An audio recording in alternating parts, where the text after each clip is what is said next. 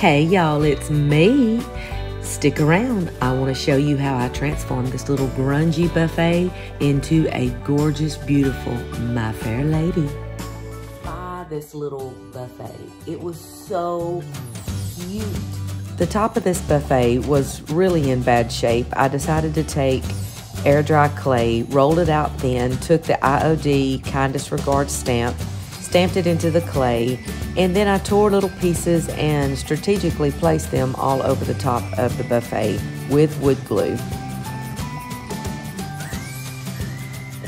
It wasn't pretty, it was ugly.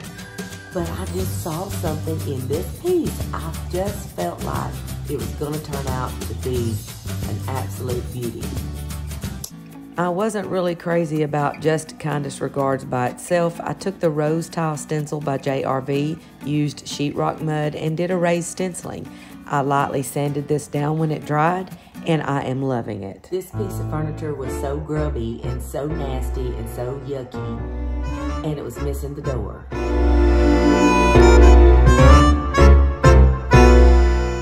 I am using Debbie's Design Diary DIY chalk paint.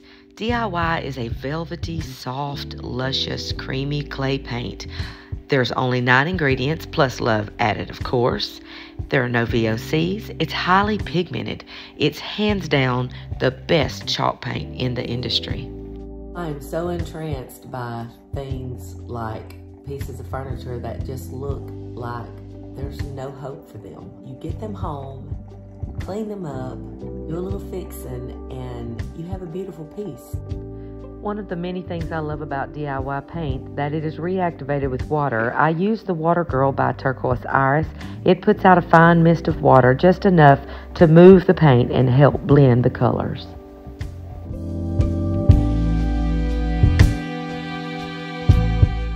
This piece was already beautiful, but you know, I'm a little extra, so I decided it needed a little bit more extraness, if those are words. If not, they are now. It need to be more extra. So I decided to use the Heirloom Rose mold pattern and just put all those little beautiful molds all over her.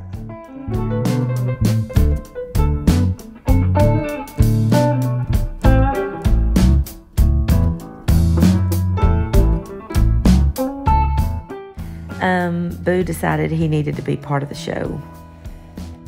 Here I'm using that same rose tile stencil that I used on top for the raised stenciling to put beautiful stencils on both sides of this buffet. It is looking dreamy.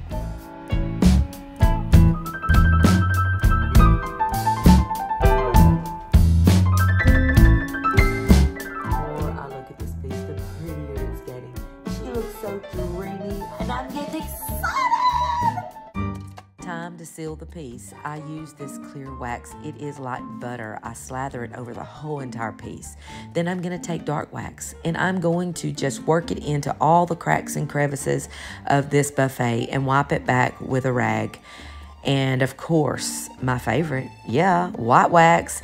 That white wax is amazing. It is just going to tone down all the darker colors, make it almost look like a washed out piece, which is definitely what I want. I'll wipe it back with a dry cloth. It is amazing already. She's looking like the little fair lady, not the big London Bridge falling down. Now for the finishing touch, Golden Ticket Liquid Patina. I love this stuff. It just makes the whole piece shimmer. I'm going to water it down for the sides using water in a bowl. Use a foam brush and just paint it down and then let it drip and drain and then wipe it back with a rag. I'm going to do the same thing to the top. Spray it, wipe it back. So I guess if there is a moral to this story, don't judge a book by its cover. You just don't know what a little fixing might do. You don't know what a little paint might do. A little cleaning up might do. Don't ever judge the book by the cover.